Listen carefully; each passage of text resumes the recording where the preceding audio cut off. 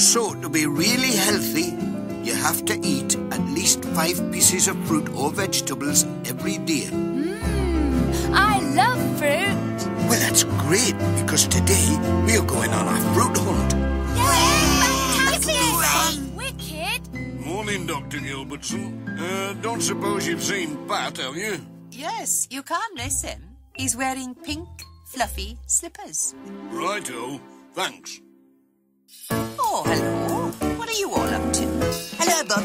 We're on a fruit hunt. Come on, let's go. Mr. Thompson said we can pick his plums. And the apples. Well, an orange is a citrus fruit. It's round with bumpy skin. Now you don't eat the skin on the outside, but you do eat the bit within. So how do we get the bit we want? How do we make that juice? We just peel off the skin and throw it in the bin and squeeze that flavour loose. We've got the fruity feeling, we're gonna make some juice. We're squeezing it up with everything in. Let the juice begin. That's delicious. Let's make some more. A banana is a yellow fruit that monkeys like to eat. But even if you're not a monkey, it's still a tasty treat. It's very good with custard or in banoffee pie. But you better watch out for the slippery skin or your feet might start to fly.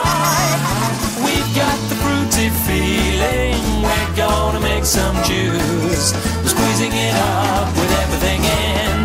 Let the juice begin. These blackberries are wonderful. Just look at these melons. I like plums best. They're ginormous. This is an extra juicy one. You're right, Reverend. It is juicy. Yes. Well, apples can be big or small, and some are green or red.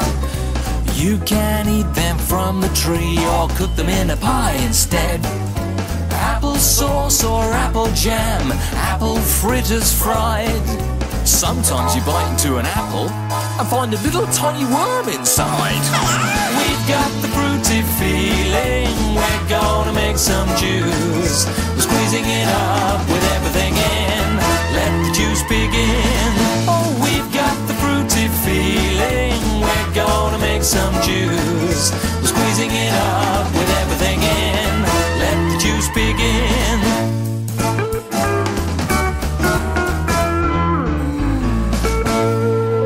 Delicious.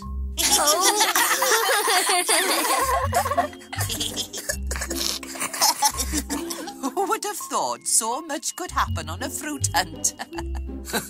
You'd better take it all back to school before anything else happens.